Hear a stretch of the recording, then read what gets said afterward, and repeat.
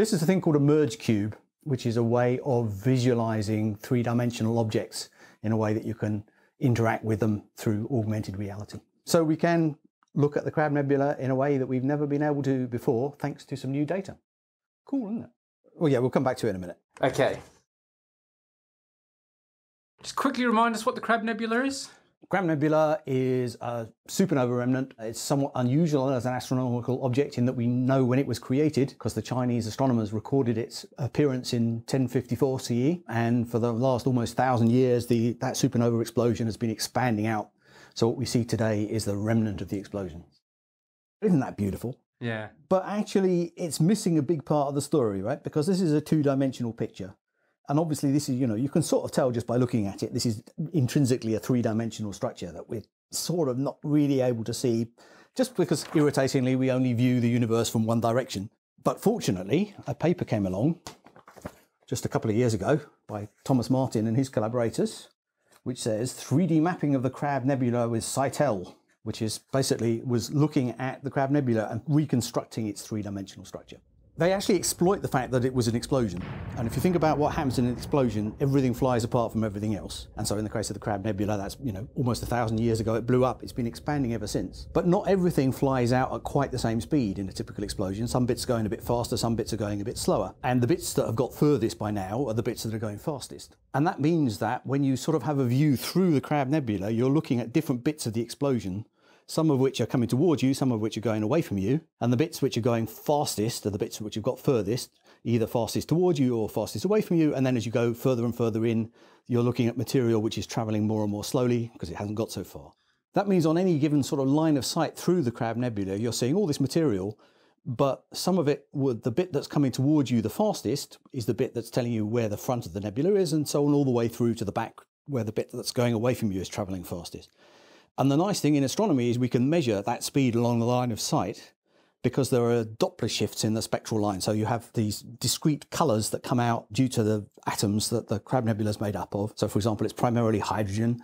So we see these bright emission lines, so spikes of emission at very particular colours due to hydrogen gas. But if the bits are travelling away from you, that bit will be redshifted. It will be Doppler shifted a little bit towards the red end of the spectrum. If it's coming towards you, it'll be shifted a little bit towards the blue end of the spectrum. So that means that along any given line of sight, you can pick out different components of this explosion by their Doppler shift. The bits that are coming towards you the fastest will be the most redshifted, and so on all the way through to the back end. So that means you can map out the gas all the way along the line of sight. Now, if you then did the same thing everywhere across the face of the Crab Nebula, you could actually map out that full three-dimensional structure. Not only would you know where the gas was on the plane of the sky, but you'd also know where it was along the line of sight through the Crab Nebula, through this Doppler shift. And that's exactly what these guys did. They mapped out the whole of the Crab Nebula, so it's about 300,000 individual spectra across the face of the Crab Nebula that allowed them to reconstruct its full three-dimensional shape. Professor, this doesn't sound dissimilar to what you do with galaxies. You look at the Doppler shift of stars to figure out, is that star going away from me or towards me? It's the same idea, but of course, in general, in a star, that Doppler shift doesn't tell you anything about where the star is along the line of sight. The fact that a star's coming towards you doesn't tell you it's in front of the galaxy or behind the galaxy. It's a kind of a unique property of an explosion that there's a direct translation between how fast the stuff's travelling and where it is along that line of sight. I can show you what their data looks like.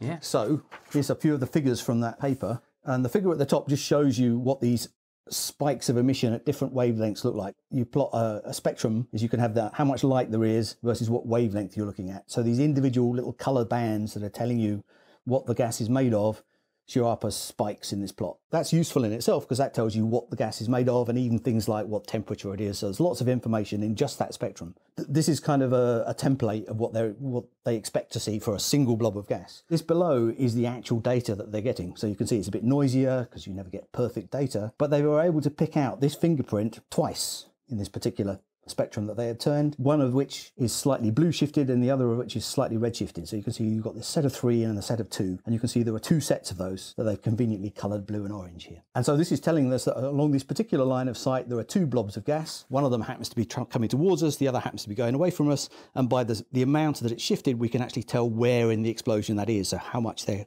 travelling towards us is telling you how far in front of the centre it is, and vice versa for the red shifted bit. And then the one at the bottom is just showing that actually sometimes you get many more than 2 components. So this is one, it's slightly rattier because the little blobs are clearly a bit fainter, but they are actually able to pick out 4 distinct components in this particular case. Professor, I can see how that helps you with coming towards you and going away from you. How does this help with going to the left and going to the right? So that you get just by repeating the process all across the face of the Crab Nebula. So each one of these spectra tells you where things are along the line of sight, but then you have to repeat that time and time again to get the entire face of the Crab Nebula. Now they use this fancy spectrograph called Sitel, which actually does that all in one go. It's a thing called an imaging spectrograph. It basically means they get a spectra of the whole of the Crab Nebula with a single set of observations rather than having to repeat them individually to get all the spectra. All right, so every single clump within reason is now got a sort of a X, Y, and Z coordinate. Yep.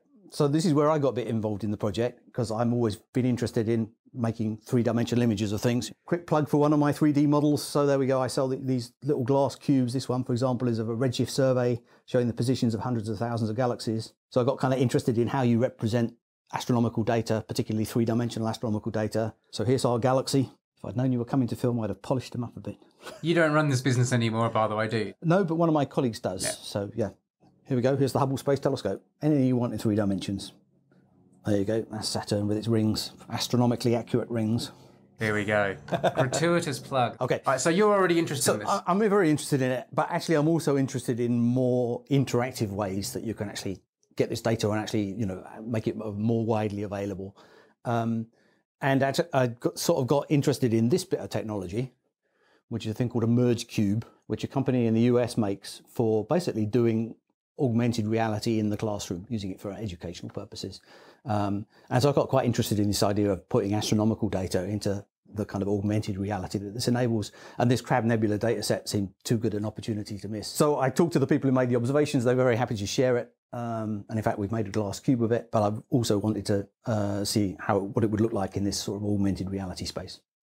So this is what the cube looks like when we view it with the augmented reality software. So we really can pick up the Crab Nebula, turn it around, see what it looks like from different directions. So for example, you can see that the Crab Nebula isn't round, it's actually heart-shaped, which is rather sweet. But also if we turn it around and view it end on, you start seeing a kind of a ring-like structure around the outside.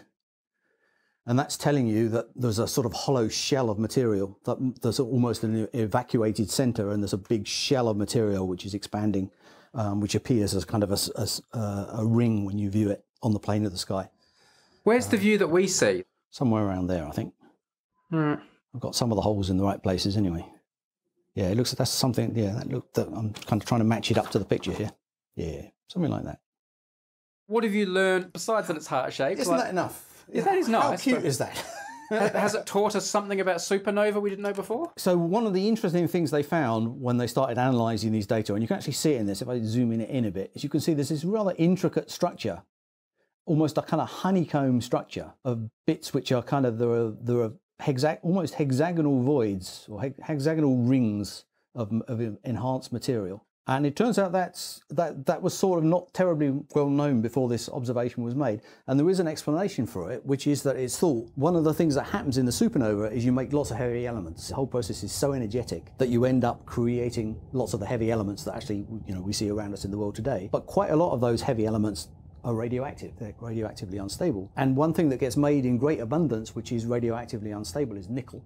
And what it's thought that's happened, the reason why you end up with that sort of honeycomb structure of voids, is that there are plumes of this radioactive nickel that get kind of thrown out in the explosion. As that nickel radioactively decays, it heats the gas. And that heated gas then expands, which kind of squishes the gas around it. And so those sort of honeycomb structures you see are where that radioactive nickel has expanded and compressed all the other gas up into these fine filamentary structures. So it's actually telling us something about the properties of the explosion. When you start studying the explosion remnant, it tells you quite important things about how the explosion happened and what the process was that's kind of got frozen in, and we can still see it in that remnant today. The other little bit of the story, which I sort of skated over a bit, is there's a bit left over from the supernova, which is a neutron star. And in fact, this is one of those rotating neutron stars that you see as a pulsar, something which kind of pulses its radiation. So people have studied that quite a lot. but the pulsar itself is continuing to heat the gas around it. So there's very hot gas in that cavity inside the supernova explosion. So there are other aspects to the story as well, but the story of the explosion itself is kind of written into what we can study in that expanded remnant. Do you think if you were doing the 7 wonders of the Milky Way, the Crab Nebula would be one of them at the moment? From where we're sitting, yes. If we were the other side of the galaxy, we might have a different set of wonders, but actually it was one of the glorious things you can see in the sky. Yeah. We should do the 7 wonders of the Milky Way. That'd be a good one, wouldn't it? Yeah.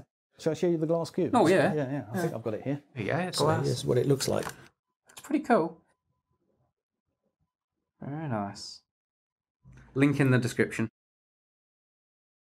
By them, and in fact, light of different colours gets bent by different amounts. The bright arc that you're seeing in the image that you took is actually where the light from the sun is coming in at sort of an oblique angle. It goes in through the top and then out through the side. But each time it goes through one of those surfaces, the path of the light gets bent a bit because it's passing from one medium, air, to another medium, ice.